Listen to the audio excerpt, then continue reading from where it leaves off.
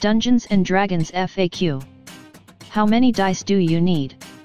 The most common Dungeons & Dragons dice sets include 7 dice.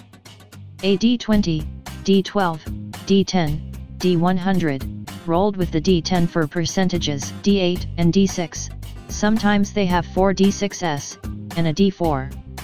For D and D you need at the minimum one of each, as different attacks, spells, and so on need different denominations of dice. For an example, a spell called Magic Missile needs a D4, whereas a Great Sword may need a D8. Also, as you level and progress you may need to roll 2 D8s and a D6 for example. There I would recommend having more than the minimum. I think a player should at least have a few extra D20 and of the dice your character uses most for weapon, and definitely more D6s, lots of things add a D6 of damage. In my honest opinion you need 2 to 3 set and some more loose dice. The more dice you have the easier and faster it gets to play, as you can roll all the appropriate dice at once and not just tediously one at a time. Also, it doesn't hurt to have extras in case your friend forgets theirs or if there is someone new joining who may not have many dice. The more dice the better. What books are needed and where can I find them?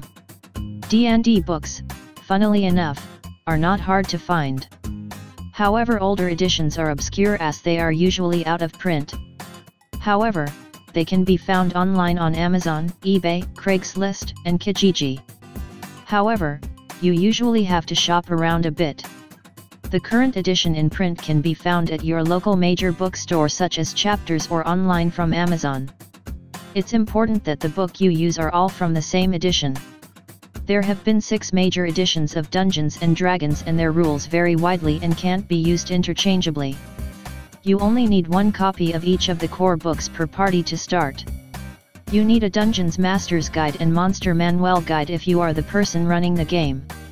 And the Player's Handbook for the players to reference for their character creations, spells and items. Other books are supplementary and are not needed to play at all. They are expansions to add to the core base games. Thank you for watching. If you like this video, hit like and subscribe. For more content please visit my blog in the description.